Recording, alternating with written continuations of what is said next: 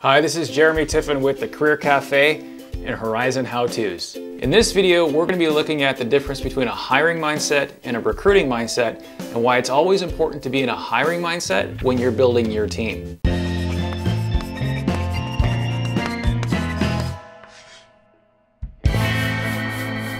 When it comes to acquiring your talent, do you approach it from a hiring perspective or a recruitment perspective? There's an important difference. In hiring, there's a direct link to problem resolution. Every role in an organization exists to solve some business challenge, and each of those challenges are in some way related to either increasing revenues or decreasing costs.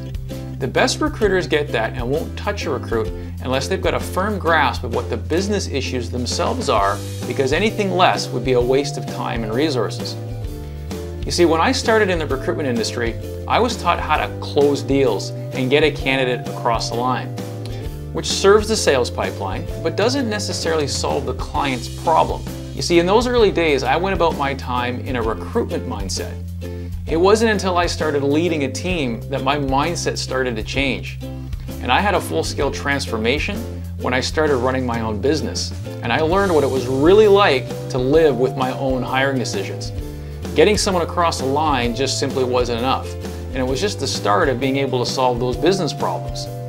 So unless you're in a hiring mindset and anyone helping you recruit is also in that mindset, there's a lot left to chance. And in today's business climate, no one can take that kind of risk. Building great teams takes a lot more than recruiting and hiring. It takes great leadership too. So how do you know if the recruiters and the resumes that end up in front of you are there to help you solve your business challenge? Two of the biggest problems in recruitment are resumes and job descriptions, because the vast majority don't effectively capture business challenges, and resumes aren't the same as people. They're recruitment tools, not hiring tools. If you find yourself asking how to ensure you're in a hiring mindset, it's a great start to get everyone focused on understanding and geared to solving those challenges.